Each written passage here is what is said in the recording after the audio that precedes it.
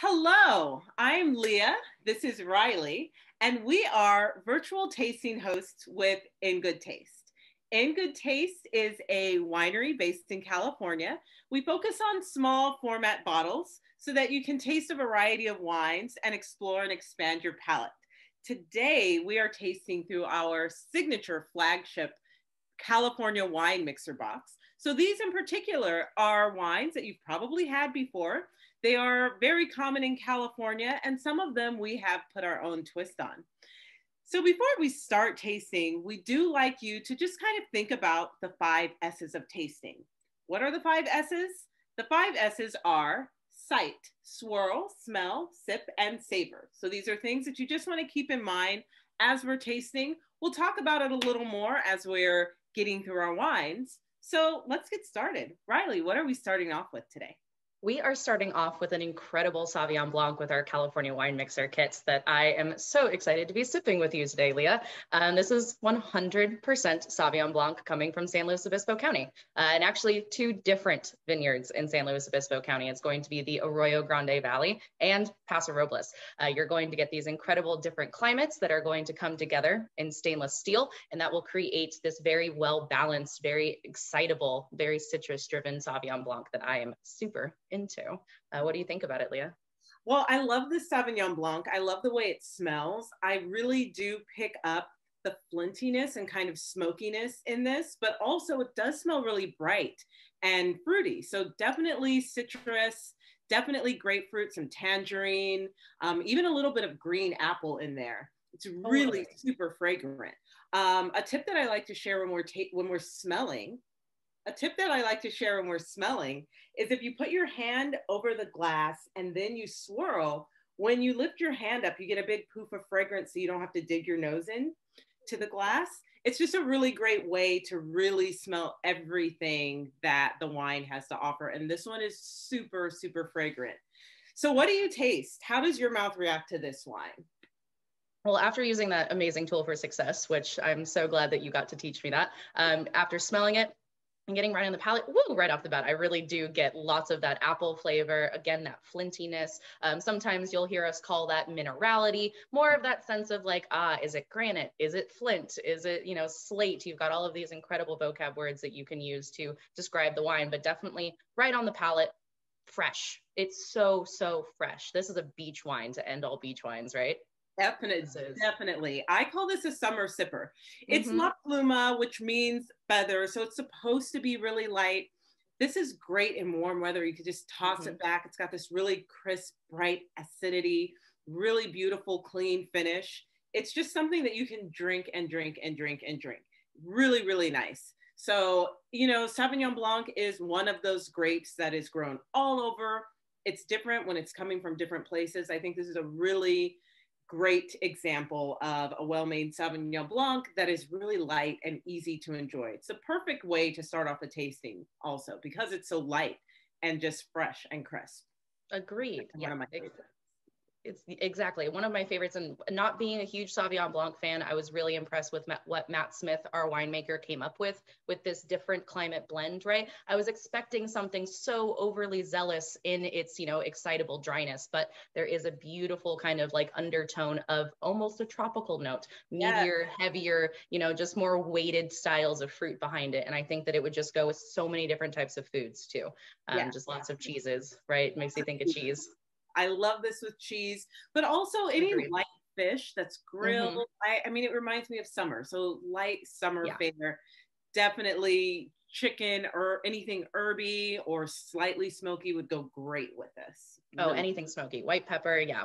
Anything along those lines. Arugula. Is exactly what I like to think. Exactly. Nice. It's such a good one to start out with. It really is a really, really good beginner wine. Amazing. Yeah. So our next wine is going to be our Chardonnay. So there we go. Beautiful, yeah. Our Fortune Favors Chardonnay. I love this Chardonnay because I think it's a great way for people to kind of ease into Chardonnay. There are a lot of ABC people out there. That is, if you haven't heard of it, anything but Chardonnay. A lot of people just have really this love-hate relationship. They either love it or they hate it. And, you know, Chardonnay is a grape. It's not a winemaking style. So depending on how it's been made, where it's grown, you're going to have a lot of different, you're just going to have so many variety, you're going to have so many different variables when it comes to flavors with our Chardonnay. And this is from Monterey. So Monterey, cooler climate, very windy. And when you have a cooler climate, you do get more acid in your grapes. So you'll definitely notice that in this. It does have full malolactic fermentation. So if you are not familiar with that terminology, this is something that you'll see on the back of labels. You'll hear wine people talk about it. This is a word that you can throw into your wine vocab so people will think that you are a pro. Malolactic fermentation is basically as the sugars are breaking down and they change, we get lactic sugars. And that creates a lot of creaminess in the wine and a lot of richness in the wine, which some people, you know, aren't really a fan of. But I love this one because it's so balanced. Exactly. Could not agree more. That's the thing. It's a very polarizing grape, despite the fact that it's really the style that we end up not liking a lot of the time. And some of us really do enjoy those beautiful caramel tones behind a nice Chardonnay. And some of us do prefer something a little bit more acid driven. And I think for those of you who like a Petit Chablis, a Chablis in general, a Tasmanian Chardonnay as well, a New Zealand Chardonnay, right? Something from one of those higher elevation and colder climates, you're really going to end up enjoying something with a little bit more acid behind it, like our Central Coast Chardonnay. This one just is beautiful. Are you getting those like almost brioche notes on the nose, right? Super zesty. And exactly, just really like hints of vanilla, and I get lemon and lime zest on the nose of this Chardonnay. It just smells so beautiful. Personally, not a huge California Chardonnay fan. I finished this entire bottle. Oh, that's so cool to hear.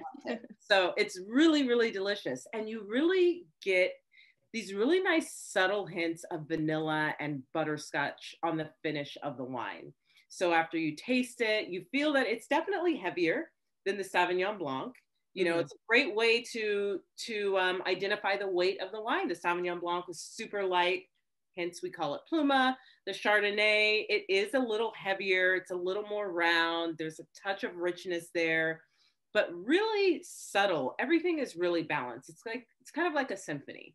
It is. It's so well-rounded. I could not say it any better. It's incredibly well-rounded. It really makes up for the citrus flavors by having those more savory aspects towards the end. That's what you're looking for. I think that's what the vocabulary words, we aren't always super capable of putting onto our wine descriptions, right? We don't always have the ways to say what we're looking for. You want something balanced. You want something well-rounded. And I think with this one, I tell all of my clients that I like to hang out with, you know, I want cheese with this one too, but I don't want something creamy. I want a nice sharp cheddar. Right? Because it's got all of that beautiful acidity behind it. It's got all of that structure behind it as well. I think it would go super, super well with a lot of different fare, but I'm thinking like Cheez-Its, Cheetos, anything with cheddar. I could definitely do a nice snack with this one. I totally agree. And I also always like to share just some classic pairings. Classic pairing with Chardonnay is like roasted chicken, herb roasted chicken, lemon herb roasted chicken would go delicious with this. And you have a really cool pairing that you like to share with the Chardonnay too. I do.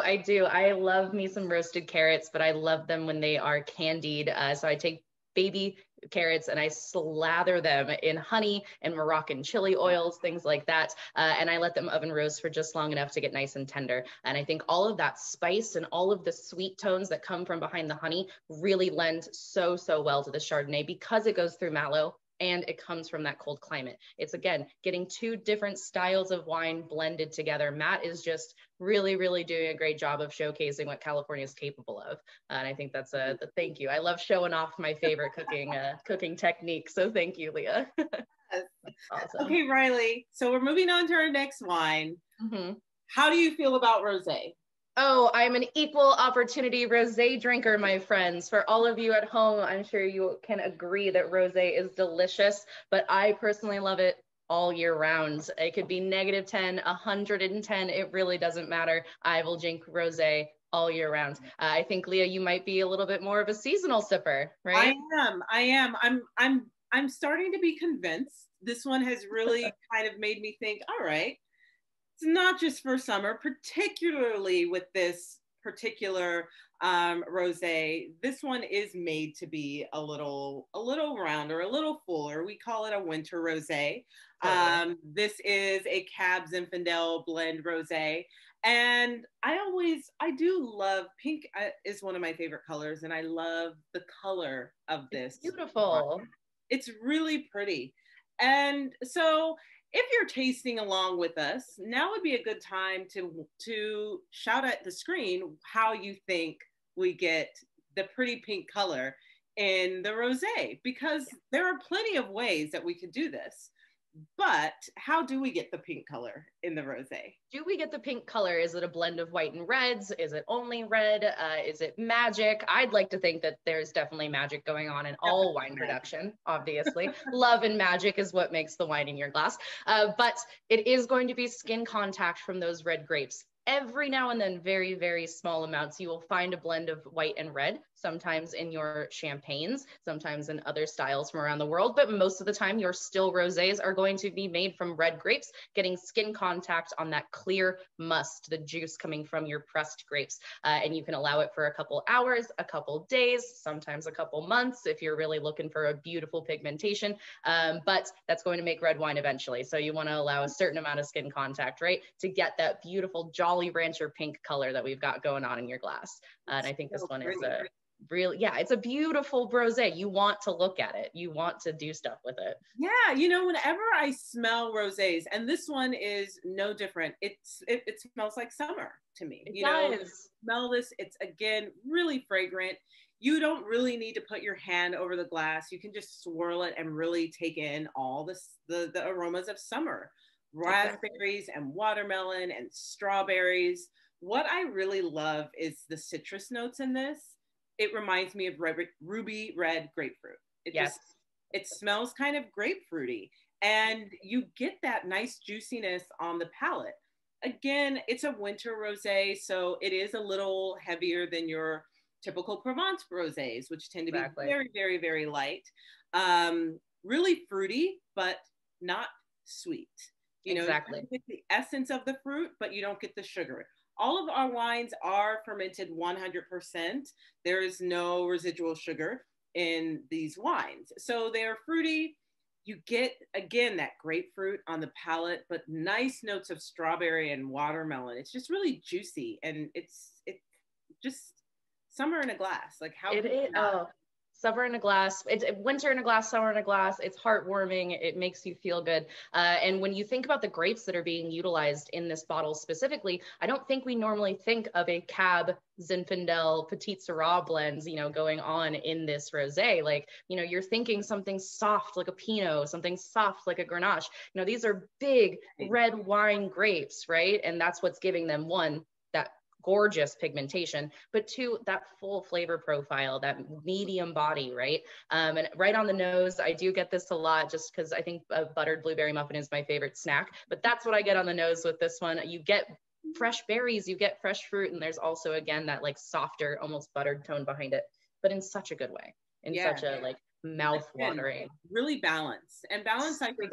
is key in winemaking and just being able to enjoy wine. There is not one flavor that is overpowering another. You get this really beautiful fruit, you get the watermelon, you get the strawberry, you get the citrus, nice kind of acidic finish. What's not to love? What's not to love? Exactly. And as a rosé drinker, you look in my fridge at any given time, it's going to have rosé in it. I just think this one hits the nail on the head because it's been so chilly this past winter. And this is what I want. This is what I want with so many different types of things too. I want sweet, smoky barbecue sauce, right? I know it sounds kind of silly. We don't always think rosé and think barbecue, but I want barbecue with this. I think it would stand up. Yeah, I can definitely see that. And also, you sip this rosé, even if it's cold and snowy outside, you kind of feel like a little summerish. So it's lovely. This is, and again, having it at all times of year, this is coming from Northern California. I want to walk through the beautiful vineyards of Napa. I want to hang out in Sonoma with this rosé. I want to sit and enjoy a nice afternoon hanging out in the wine, in the winery, in the vineyards. That's what I would do with this rosé. We love pairing an experience, right? We don't always have to have food. Sometimes it's just nice to think about where I want to drink this wine. Sometimes food is overrated. Who needs it? Yeah. When the wine goes down easy, we don't always need the food. Amazing. So I find that a lot of people prefer reds over whites. Do you find this as well? Yes, almost across the board. Yes, yeah, absolutely. Yeah, I love them all, but we're going to get into some red wines now. So let's head over to our Pinot Noir. Yes, the Mr. B. This is Mr. B's Pinot Noir. This is a 2018 Pinot Noir. I love the label. It is the artist's dog on the label here. Really cute. Yes. It's a nice thing to share with your furry friends that sometimes like to join our tastings. So Pinot Noir grapes are, you know, they make some of the most expensive wines in the world. They're a finicky grape. They're hard to grow. They don't like too much sun. They don't like too much rain. They don't like too much heat. It can't be too cold. But when you get the perfect storm, Pinot Noirs are just, they're so versatile. They're really easy to drink. No tannins. The skins are very thin and have little to no tannins. And that's what makes them pretty approachable. If you know, you normally kind of shy away from red wines. It's not going to be so heavy. It's not going to really dry your mouth out. But a really, really beautiful Pinot Noir. If you look at the color, you'll notice how much lighter it is than some of your other red wines. What do you smell in this glass? Oh goodness, what don't I smell in this glass? That's the cool thing about these Pinot Noirs that Matt is coming up with, is that every new one I get even more excited about, just because there's so much fruit flavor behind there. But even on the nose, you notice that it's not just fruit. There is almost an earthen aspect behind it. There's autumn leaves, as we like to call it. I love it because it does, again, we're still in Monterey with this cooler Central Coast area. And some of your Pinot Noirs out of California smell, you get a lot of vanilla and cherry, but this to me smells like crushed autumn leaves, you know, in the fall, dried leaves, and you crush them and it kind of smells spicy and almost like tea, and you get a little bit of tobacco. It's really nice earthiness driving this wine. It's not what you expect. I love it. I could not agree more. Yeah, and that's the thing, is I'm used to a nice young Burgundy tasting like this. For those of us still learning about our wine regions, Burgundy is over in France. They only make their red wines from Pinot Noir. Again, a very finicky grape. It's got hundreds of clonal variations. One of my favorites is going to be Spatz from Germany. Very acid forward and absolutely delicious.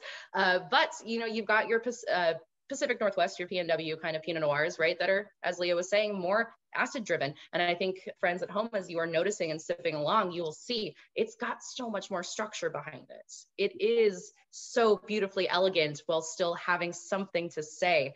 It really does not just dissipate on the palate. It lingers for a moment in such a enjoyable, like, yes, I want my mouth to taste like this Pinot. I want spiced cherry, and I want fig, and I want plum and earth and, you know, autumn leaves. That's could not describe it any better, Leah. That's awesome. Yeah, it is. And you know, those flavors do translate on the palate, and you get nice bright cherry and you get that nice spice, and it's just so easy to drink. Again, you have the fruit, you have the spice, you have some acid. Really, really beautiful. I love this with a slight chill on them. Your lighter white wines can always be served a little cooler than our heavier your lighter red wines can always be served a little cooler than our heavier red wines. So this is a great one to have in the summer. It's just a really great year-round red wine to drink. This is a fireside sipper for me too. I could very easily sip this next to a fire. But yeah, having that chill on it really elevates it. Mine's got a nice chill on it right now. And I think you'll notice, again, if you've got yours, you know, right out of the fridge, it's going to warm up to the perfect temperature where your palate plays so happily with the temperature that it's at. That tannin actually ends up being somewhat more obvious. I am getting that beautiful kind of mix of both oak and fruit tannin on the palate right now, and I love it. It makes me want to go eat something. I really want mushroom risotto with this. I want something nice and creamy and cooked, and yeah, right? Yeah, that's what I was thinking with amazing. This one. love mushroom risotto. I'm getting hungry. I know. I always do that. I can't help it. But I think, you know, having an idea of what we want to eat with this too starts to allow us to actually have the vocabulary of what we're looking for. So a lot of the time, you know, if you tell your servers, I think about my restaurant's kind of background, and if you just tell me what you want to eat, I'll bring you a wine that, you know, is going to pair well with it. So when you start thinking about the vocabulary words you use to describe your food, you know, we can describe wine the exact same way. So. Exactly. That's a really good tip. It's a really good fun fact. I miss when we could go to restaurants, you know, nouns, people, places, things. I miss that kind of stuff. Soon enough. Exactly. Yeah. So Pinot Noir, really light, beautiful, elegant. Now let's get into some more powerful, heavier wines. Our next red wine is going to be the Good Trouble Syrah. So we named this Good Trouble paying homage to Congressman John Lewis, who would encourage people to get into good trouble.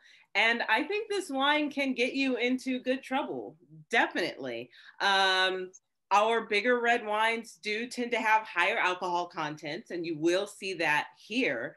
But you know what I love about Syrahs is the way they smell. With this one in particular, it's smoky and meaty. You smell the smoke. It reminds me of barbecue. This reminds me of barbecue. You get the spice, you get black pepper, but you also get kind of some of those Christmas spices and the smokiness and just kind of the gaminess of this. It's very, very fragrant.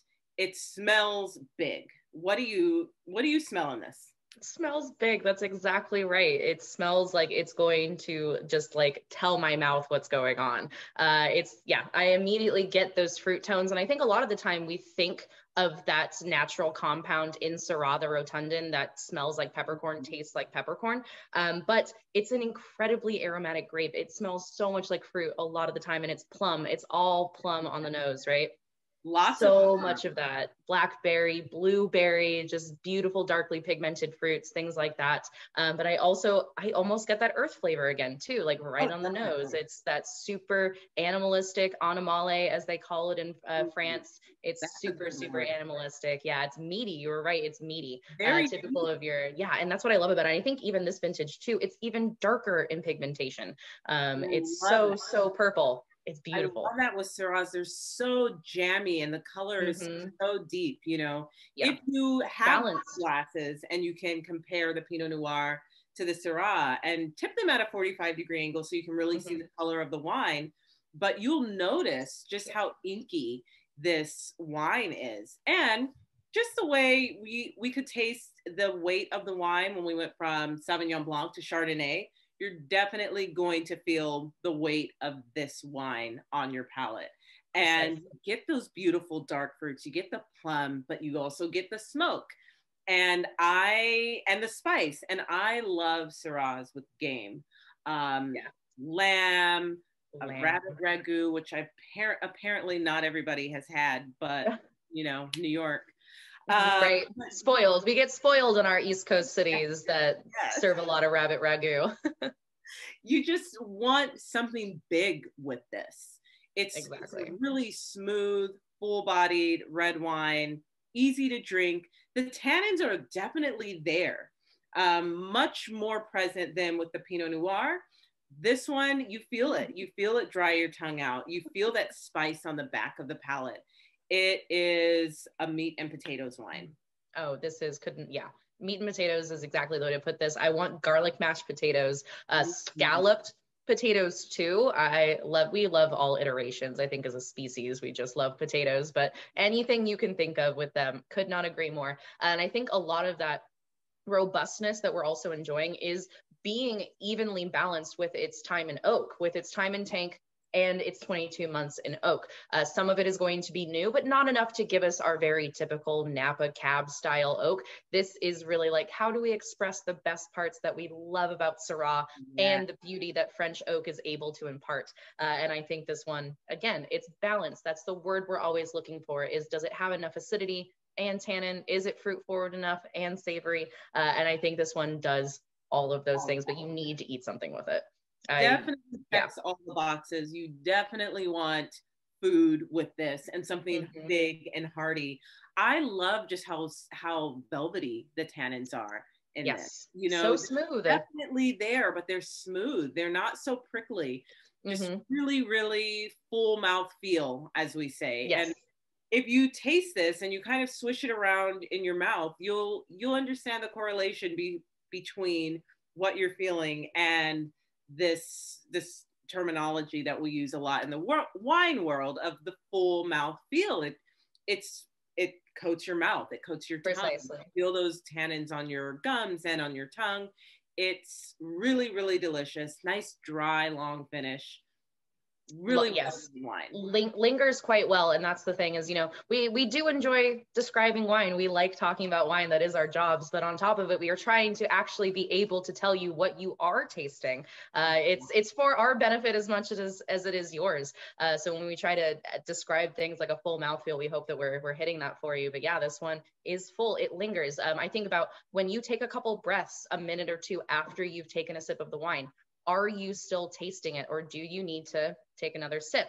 If you're still tasting it, it's got a long finish. That's kind of what we're talking about, right? That lingering sensation, it's got a long finish. I would equate it to our cabs that we're used to, right? But that Sauvignon Blanc, I was ready to go back in for another sip 10 seconds later, right? Because it doesn't linger. It dissipates so quickly.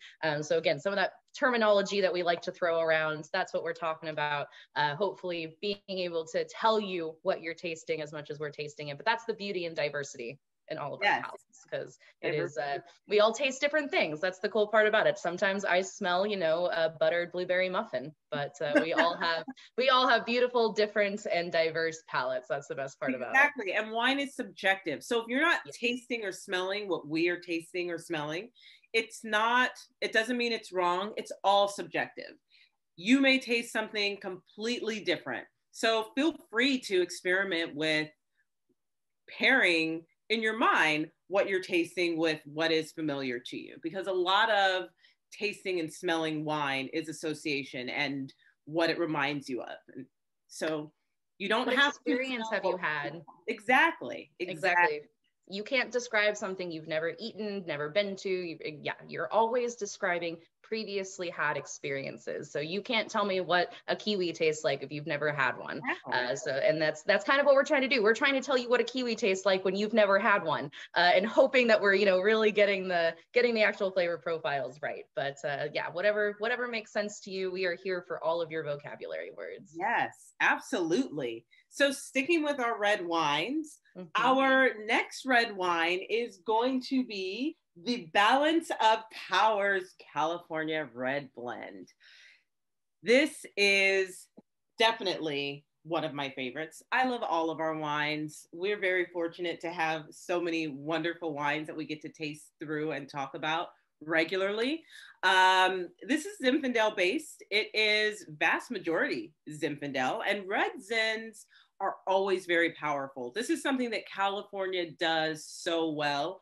It's one of my favorite varietals that is popular in California.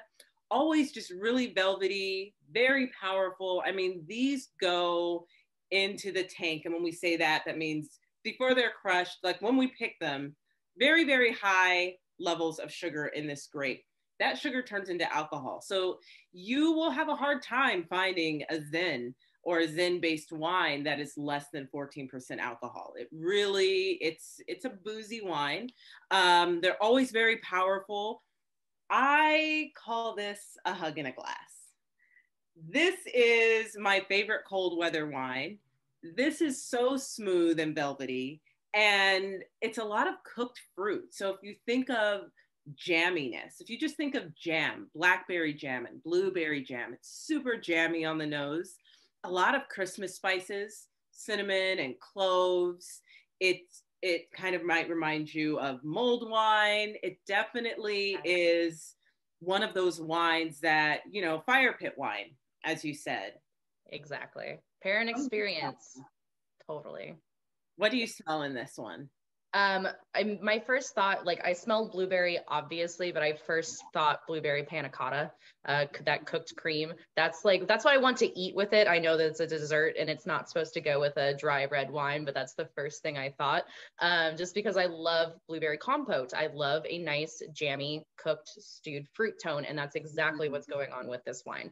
So yeah, I get the total blueberry tones, but I can also smell a little bit of earthiness, and that's going to come from its oak influence. So yeah, it sees its time in its tank, but then we throw it in some French oak and it absolutely just melds so well to the Zinfandel and that small bit of Syrah that's leaning into this as well, into that blend. Definitely giving you a little bit of the earthiness, helping to fill it out a little more.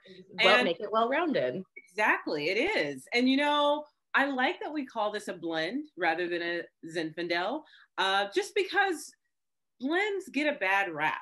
And a lot of times it's easy to think, oh, it's a red blend or it's a California blend, it's throwaway wine. First of all, we don't throw away wine. That's not a thing. Second of all, some of our best wines, some of our most highly revered wines are blends. Blending is really a way, I think, for a winemaker to show off their skills and their talents, because this is a way for winemakers to really showcase some of the best characteristics of grape varietals. And so if you have different grape varietals and you can show off the jamminess and you can show off some pepperiness and you can show off some like tobacco notes and all of these things. And at the end of the day, you get this really beautiful blend that is, it's going to have a nice long finish. It may be very age worthy, all of these really great things. So the next time you're in the wine store or in the supermarket, you don't want to look down on your blends. We want to try them. And I love this. Like I said, hug in a glass. It is a hug in the glass.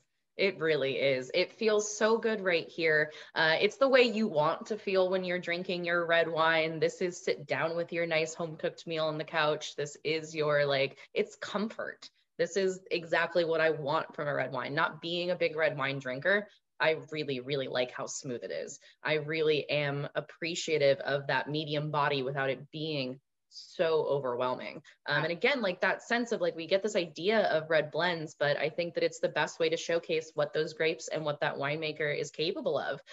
It's a little bit more magic. It's a little bit more involved, right? You really have to know what your harvest and what your yield is going to taste like, and then be able to have this like forethought of what is it going to end up being like when I'm done? And it takes so much skill and it takes so much ability. And I think that, you know, Matt really did a great job. And just one thing I want to mention with these adorable bottles of wine with our balance of powers, like, you know, you can do so many cool things with them. They are utilized in so many different ways. We put our amazing, delicious wine in it, but you can feel free to put whatever you'd like into these bottles. Please feel free to reduce, reuse, and recycle all of them, because that's what we want you to do with them. Matt would be thrilled. We'd all be thrilled. But, you know, once you've gotten the chance to try these incredible wines, you know, feel free to go back out there, showcase them. We'd love to see you showcasing them, show them on Instagram. But yeah, that's the beauty of all of it, is it starts to just, you know, I goes make back into all of it. And put my salad dressings in them. They're perfect exactly. for that. And oil and vinegars, yeah. Oil and vinegar, you can use them for flowers. You can pour pre-made cocktails in them in the summertime and yes. put them in your purse. We love other alcohol in different alcohol bottles. That's exactly. Like it's just, it feels right when you do it. It's meant to be. That's, yes, exactly. This one's just, it's a hug in a glass, Leah. I could not agree more with that. And just like where it's coming from too, in that kind of warmer AVA, this is the Fair Play AVA, yes, coming from up in Northern California. It's hot. It's going to make more of those fruit forward, high ABV, alcohol by volume kinds of wines, just more robust, but it's still so well balanced. It's not overwhelming. And that's what I love about it. Again, balance is key. Balance. Yeah, that's why it's our balance of powers. It really is balancing these big grapes to make a really delightful, easy sipping despite its body and style. Yeah, you know what? I like this with chocolate. And I know you Ooh. mentioned like you shouldn't have, this is a savory wine. It's a, you can have sweets with your dry wines. There are no rules in wine. Mm-hmm. The only rule is to drink what you like. So Precisely. definitely try this with chocolate. A dark chocolate is Mm-hmm. amazing. It is Yum. like heavenly. So what's next? Where are we Oh, going next? we're gonna try our next two side by side, if we're Excellent. so inclined. Friends at home, if you've got two glasses in front of you, incredible. We are going to try our last two wines in the kit side by side. Yep, Leah's got both of them in her hands. And that is going to be both the blue label and the green label Label. Cabernets. You've got your Paso and your Alexander Valley. I would suggest putting the Alexander Valley in the glass you've been sipping out of, your first glass. That's going to be the green label. That's my suggestion, just because, you know, we've been sipping out of that one, and giving that Paso its own glass. I think I think the Paso one deserves it, right, Leah? It's a little bit of a different iteration of cab than we're used to. So I think being able to pair them side by side and see that taste that physical difference, really the flavor profiles and how they feel on the palate.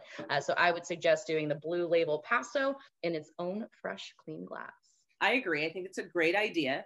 And you mentioned that the Paso Robles it's a little different than what you normally expect if you typically drink a lot of California cabs. And first of all, one of the main reasons is it's aged on steel. Now, 100% of this is coming from Paso Robles. Paso Robles is in the San Luis Obispo County. So again, central coast of California. It's a little slightly inward. It's very, very warm there. And all of the grapes are coming from Paso, and we don't throw them in oak. A lot of times you think of California cabs, you think of big, oaky, spicy, rich, powerful wines. This is still pretty powerful. It's not low on the ABV, but you're not getting all of the things that come with oak. A lot of times as winemakers say that using oak is kind of like showing the purest expression of the fruit, because the steel does not impart any flavor. It doesn't impart anything. So you're just seeing great fruit shine through. And you notice that on the nose of this wine. It's grapey, it's fruity. You don't smell vanilla, you don't smell the spice, you don't smell wood. You smell all of these really beautiful fruity characteristics. It's not intimidating. Cabs can sometimes be a little bit intimidating, and this isn't. What do you smell? Oh, I mean, they are intimidating to me every single time. And, you know, we do this for a living. I do get a little nervous every time I open a cab because I'm like, I hope I like this. But when I opened these ones, and, you know, it's not just because we work for In Good Taste. I opened these cabs and I was so excited, especially this Paso one, because yes, it is so fruit forward. But immediately I noticed that there was an herbaceousness behind it as well, which you don't always pick up because our cabs usually have oak influence behind them, which hides that very intrinsic herbaceousness. Cabernet Sauvignon is the child of Sauvignon Blanc, and Sauvignon Blanc, as we tried first, you notice, tends to taste a little bit more, you know, herbaceous, green, if you will. So having that be the parent grape, it is going to taste somewhat similar. So I get lots of bright raspberry, but it's like raspberry pop rocks almost, right? Oh, I love that. Yeah, it's raspberry pop rocks, and it's, you know, green bell pepper and jalapeno, and it's Welch's, you know, grape juice. Sometimes your wine truly does taste like grape juice, and it's totally okay to say. Totally fine. I love that. And it's something that we say. It's like, it's grapey. It's Smells grapey. Tastes grapey. And I like the feel of this wine because it's still very full bodied. You still feel those tannins. It's still definitely a cab. I love the kind of minty eucalyptus notes that I get out of cab. Fresh, so fresh. It's very, very fresh and so easy to drink. I love this with pizza. It's just a pizza with a lot of toppings. It's an easy drinking cab, but it still gives you all of those great full body characteristics. It's smooth, it's big, nice full mouth feel, nice tannic structure, nice long finish, but you're not getting all the oak. And I think this is really great because Cabernet it's a grape. It's not a wine making style. So it is going to be different depending on where it's from and how it's made. And we can use a lot of different techniques in winemaking to kind of manipulate what nature has already done. And again, another shout out to our winemaker who again has done a really great job. And pairing these two side by side is also a really nice way to kind of figure out your own palate and see what you like and what you don't like, especially if you're someone who has tended to shy away from the heavier reds or cabs in particular. You're tasting, and the point of tasting is to see if you like something or if you don't like it. If you don't like it, great. Now you know that you can go to the store and say, I don't like wines that are really, I don't like my reds to have a lot of herbaceousness to them, or I prefer a lot more tannic structure. Once you have those words, you're going to be able to pick out bottles that you're going to enjoy more. And when you're in a restaurant or you're asking for suggestions, you have the vocabulary to say what you like. The tools for success. Exactly. That's, you can't be actually using them if you're not given them in the first place. So you have to be given the actual things that you're looking to say. I always notice it's quite daunting to foray into how you talk about wine, how we describe wine. So I encourage you at home to talk about it however you feel like. If you smell something that doesn't sound right to you, just say it out loud. No one's going to judge you. No one's going to make you feel bad about it, because we all taste things differently. Just like every cab tastes different in every style and where it comes from. Again, that's the same thing with our palates. But I think this one from Paso is also such a typical thing from Paso, right? They are so wild, wild west. They're so pioneer. They're like, how can we do things as differently as possible? While we're still retaining a sense of like old world style, they really bring together both old world beauty and new age innovation. And I think that Paso is just like, this is so typical Paso. And if you're cool with this style, I think you should go hang out in Paso, try out their wines, right? Definitely. Stainless steel, clay amphora, cement, whatever they can get their hands on. That's the cool thing about it. Exactly. Yeah. And then we've got elegance coming from our other cab, right? Yes. Like that is true elegance coming from the game theory from Alexander Valley. So our Alexander Valley game theory, elegance is a good word for this. This one is going to be a little bit more along the lines of what you may expect, but not really, because this is also a little more old world style. So it's kind of a Bordeaux-ish style red wine, Bordeaux-ish style Cabernet. This is aged on oak, so you're definitely going to pick up the oak.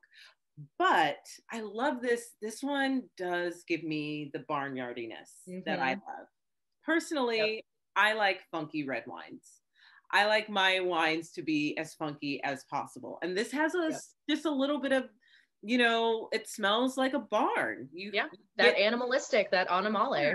Wet hay, kind of outdoorsy smell in a very, very good way. I love in the best way. In the best way. I love the way this wine smells.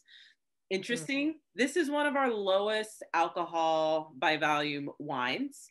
Nice fruitiness in this, but it's really driven by the earthy characteristics. The savoriness, the herbaceousness comes through. You get the oak on this as well. You get the spice. It is just, yes, it's elegant. Yes, you could have this with a steak. Yes, you could have this with chocolate cake as well. Definitely those tannins are a bit more aggressive than the rest of our wines. And Agreed. If that's something that you like, you're really going to enjoy this. What do you smell? Do you smell like the herbiness, but like in a different way? Yes. I get more thyme and rosemary, not quite as that like green pepper skin and jalapeno skin. It is way more, again, it's just elegant. It makes me think of actual herbs, not, fresh green, fresh cut grass. It's definitely more into the thyme and cardamoms, and it's going to be from that oak influence, not fully taking over the intrinsic aromas behind the grape itself. But yeah, picking at a lower Brix, like you were mentioning, just allows it to not have to sacrifice a 15% wine, hiding behind that alcohol alcohol percentage, which to us on our palates tastes hot, tastes like heat, tastes like sometimes like a shot of vodka, you know, if they're a little too high ABV. So you don't have to sacrifice. You're getting all of the aromas that we love with a wine that's actually sippable. That's always what I'm looking for. I think that's what scares me about cabs a lot of the time is I can only have a glass. They're 15% and I have quarantine tolerance these days.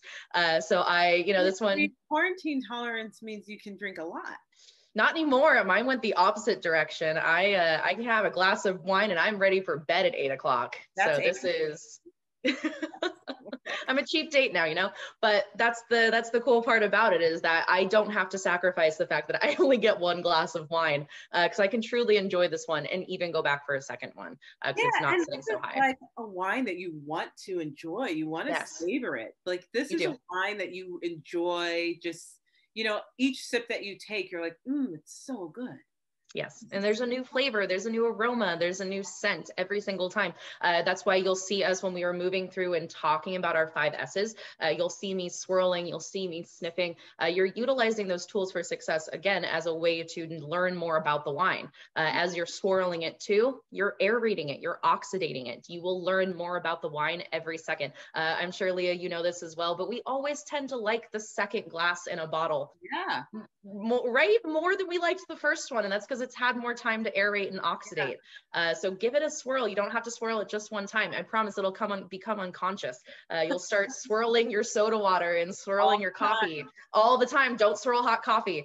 But please, you know, take the chance to actually aerate your wine to let it express itself. It's a living, breathing organism. It will change and, you know, aerate and just get so much better as you allow it to expose itself. This is a wine that you want to savor, you know, like drink the wine, swallow the wine, and give yourself 5, 10, 15, 30 seconds to see how the wine is changing in your mouth, what you're tasting.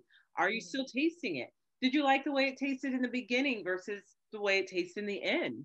That is the savoring part. And that is also very, very important because that's when you, again, find out, oh, I do like this. I do like that funky finish. I do taste that kind of earthy barnyardiness on the back of my palate or in the middle of my tongue. Or I do it makes my mouth happy. On the sides. All of those things. It's a really important part of enjoying wine. Sometimes we all have days where you just want to gulp. Yeah. But, you know, wine is meant to be enjoyed and you want to really savor that, at least the first couple of sips. Yes. Just the first couple. That's all we really ask of you is the first couple. Think about whether you do really like that wine or not. It's something I remind people too, you know, when you're getting served and being given that opportunity to try a wine before they pour it for you, use that as your first time actually sipping, savoring, and thinking about what you like about it. You know, we don't come over just to hear ourselves talk most of the time. We do want to offer you, you know, a second to say, hey, do I want to drink this white wine with my fish? Do I want to drink this cab, you know, with my roasted asparagus and my steak?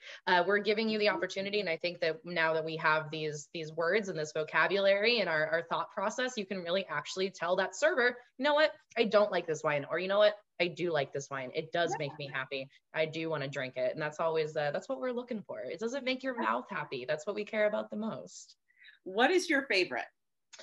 Oh, that's so hard, Leah. I think my favorite has to either be the Pinot Noir objectively and Rosé subjectively. What about you? So I think that my favorite is the Chardonnay, but it changes. Nice. But right now it's the Chardonnay. And the Pinot Noir is a close second. But I really love our Chard, and I'm not a big California Chardonnay enjoyer. I really do enjoy this wine. And so I am always recommending it to all of my tasters and people tasting different boxes. By the way, we do have 3 different boxes. Yes. So definitely feel free to try them all. But I always go back to, lately I've been going back to that Chardonnay. It's definitely my favorite. And then a close, very, very close second would be the Pinot Noir. So I guess I like wines from Monterey.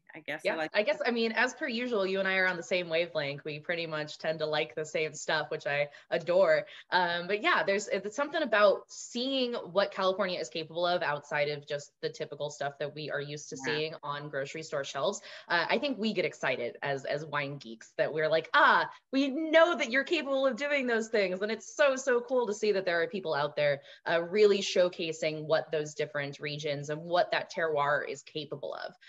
But yeah, and as Leah mentioned, we have other kits. So you are all more than welcome to ask for us, for Leah, for Riley, if you want to do some cool tasting stuff with us. This is our flagship kit. California Wine Mixer was the one we went DTC, direct to consumer, for you in an attempt to showcase what we're capable of and what In Good Taste and the wines that we get and resource are capable of as well. So yeah, thank you so much for hanging out with me, Leah. Yeah. Again, my name is Leah. This is Riley. Thank you so much for tasting with us. We hope that you had a great time. We hope that you learned some things. And we hope that you will also come back and try our other kits. We love tasting with you. Enjoy your wine. Cheers, Riley. Cheers, Leah.